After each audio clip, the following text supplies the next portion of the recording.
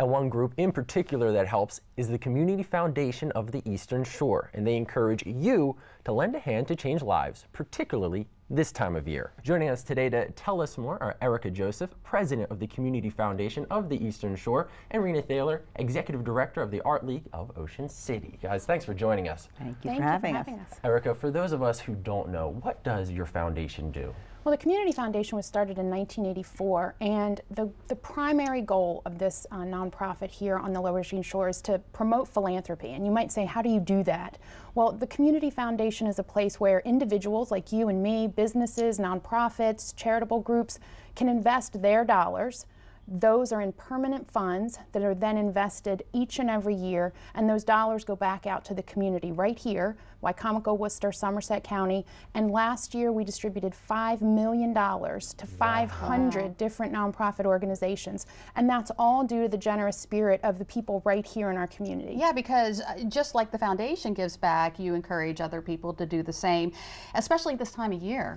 There are always tremendous needs year-round, but in particular during this giving season that many charities talk about, it's really easy to see the struggles that families face in meeting some basic human needs, the things that we see in terms of, heating assistance, Christmas gifts for children in need. All of those things are really paramount because so many of us are doing so many things in the spirit of generosity. So we all know, Black Friday, we got Cyber Monday, but there's another one, and it's called Giving Tuesday. Explain to me what that is. So Giving Tuesday is about 4 years old. It was started by a nonprofit in New York City, and what they said was, we have all of this focus on ourselves and our families, and let's figure out a way that we can encourage each other to give to the things that help our community be stronger, whether that's human service needs, education, youth, arts and culture, all of the things that help us in whatever respective community we're in, have the best place possible. And Rena, the Art League of Ocean City is involved in this as well. Tell us about that.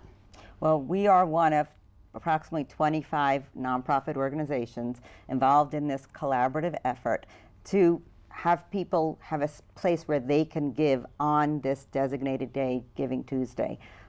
It's kind of like a one-stop shopping for your donations. And it's so important. Each one of these organizations has their own nonprofit mission that we each work on, whether it's arts or environment or homelessness.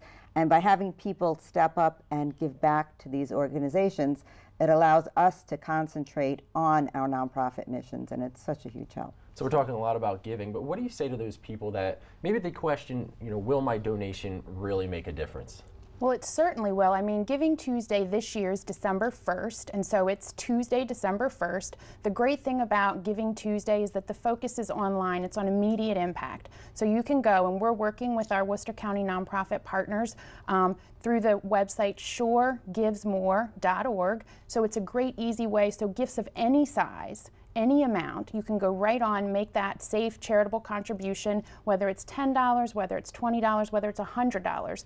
Select the charity of your choice or multiple charities, and know that every single dollar is going directly to that nonprofit mission. And many of the nonprofits, work on small, tight budgets, short staff, and really appreciate the community's support. And no amount's too small. No amount is too small.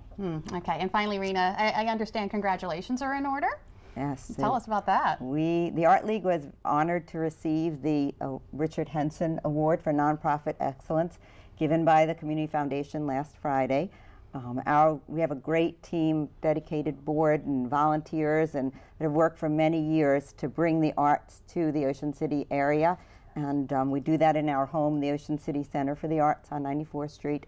It is a full-service arts facility, and art is so important to everybody, from the smallest child to senior citizens.